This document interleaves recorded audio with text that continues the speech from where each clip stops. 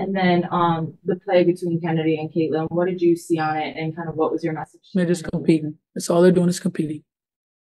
Let's give ourselves an opportunity down the stretch. We gave ourselves an opportunity. There was a level of intensity that we stepped up with, and it gave us an opportunity. So we'll go back, take a look at it, and grow from it all. This is what this game is all about. What did you learn to grow from it and move to the next one? Coach, we're playing another young team that's kind of trying to set themselves up to the way you guys are. Is there a little extra energy and motivation to win games like this? Motivation is always in us. It's not for one game. It's not for any of that.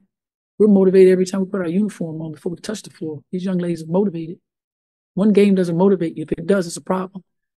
Every game you play, you're motivated. Every practice you have, you're motivated. Every time you put your uniform on, you're motivated. Not one game. Coach, when you're in those timeouts, especially last 4 or 5 minutes, 5 3-minute mark, 2-minute mark, outside of drawing up the plays, what are messages that you're wanting to get across to your team? One thing this team is very good at, they're young, they're excellent off the board. They're excellent off the board to execute well. Just wanted to let them know we still have a chance. We're still in it.